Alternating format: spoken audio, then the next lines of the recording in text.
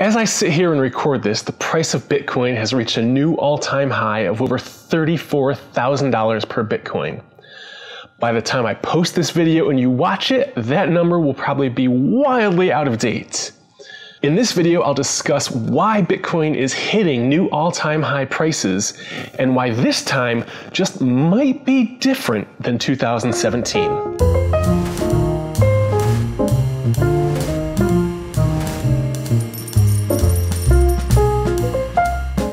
How's it going, everybody? Welcome back to the channel. On this channel, I use my 20 years of investing experience to give you the tools, the tips, and the tactics that you need to get the most out of your money. And today, once again, we're talking about Bitcoin. And I've got to make another Bitcoin video because the price of Bitcoin is going absolutely insane. Over the past year, the price of Bitcoin has increased by over 300%. As I mentioned right off the top of this video, it hit new all-time high prices of over $34,000. Now, I know what you're saying. Jay, I've seen this movie before. I know how it ends. I remember 2017. I was there. And yeah, back in 2017, the hype around Bitcoin and cryptocurrency went wild. Right around Thanksgiving of that year, it seemed you couldn't talk to anyone without them bringing up Bitcoin, asking whether they should invest in Bitcoin, how to invest in Bitcoin, and so on and so forth. And all that hype and all that talk back in 2017 drove the price of Bitcoin sky high up to new highs around $17,000 or $18,000.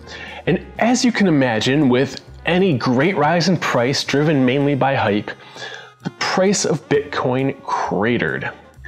From a high of over $19,000 in December of 2017 to just a year later, down to $3,100 per Bitcoin in December of 2018.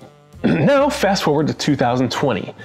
In March of 2020, now when the stock market and everything else tanked in March because the world went into lockdown and quarantine, the price of Bitcoin fell to about $4,800 per Bitcoin.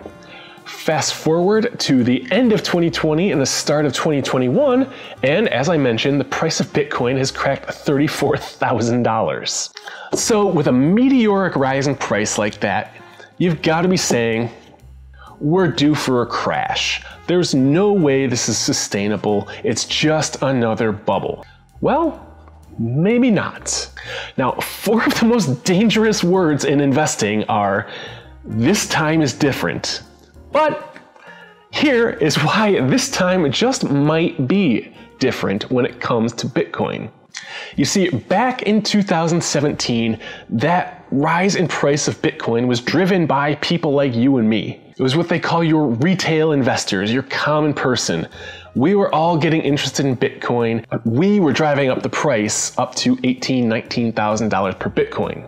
And after the hype wore off, people either got out of their investment or stopped investing, and the price crashed. This time, however, it's not retail investors really driving the price of Bitcoin up. There's not a ton of hype from your regular everyday person about Bitcoin right now. You're not sitting down at a family dinner and having your grandma or your weird uncle ask you about Bitcoin and whether they should be investing. This time, the skyrocketing price of Bitcoin is being driven by institutional investors. And what they mean by institutional investors are large investment firms and large corporations. Take, for example, MassMutual. MassMutual is a 170-year-old insurance company. And they recently announced that they have purchased over $100 million in Bitcoin. Another example is the company Square. You may know them as the owners of Cash App, and they make the credit card readers for small businesses. If you've ever seen that little white thing someone sticks in their phone and you swipe the card through, that's Square. They purchased 4,709 Bitcoins with an investment of $50 million. Now, to back up that purchase, Square said, Square believes that cryptocurrency is an instrument of economic empowerment and provides a way for the world to participate in a global monetary system which aligns with the company's purpose. And that $50 million investment by Square represents 1% of the company's total assets. So that's not chump change, that's a significant investment by this company. And those two companies are far from alone in getting involved in Bitcoin. Another payment company you're probably familiar with, PayPal, is now also allowing its customers to buy, hold, and sell Bitcoin on its PayPal platform. Now, I made an entire video why at the current time you don't want to use PayPal to buy and sell or hold your Bitcoin, so I'll leave a link to that down below. I'm not going to get into that again. You can watch that video if you're interested in that. But I think I've made my point. It's not common investors that are driving up this run in the Bitcoin price. It's huge corporations, it's big companies realizing that Bitcoin, Ethereum, other cryptocurrencies are here to stay. They have a place in our global economy. Now, what that place is still being figured out, but it's very clear that cryptocurrency is not going away anytime soon, and these companies are taking notice. Now, does that mean the price is going to go from $33,000, $34,000 where it is today up to $400,000 like this guy predicts? Probably not, but I'm not going to get into the prediction business when it comes to predicting Bitcoin's price. So, like I've mentioned many times before, Bitcoin is a highly volatile, highly risky investment choice. So, if you're looking to get involved in Bitcoin or cryptocurrency, tread lightly, only use a very small percentage of your investment portfolio to play around with it.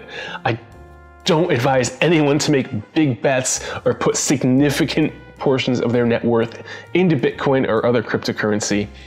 But if it's something you're interested in and you want to learn more about it, you can click this video up here to learn how to buy and sell Bitcoin on Coinbase and Coinbase Pro, or this video down here on why you shouldn't use Robinhood or PayPal to buy your Bitcoin. I hope you enjoyed this video. If you did, please give it a like. It helps spread the video to other people. Subscribe to the channel if you're not already, and I'll see you in the next one.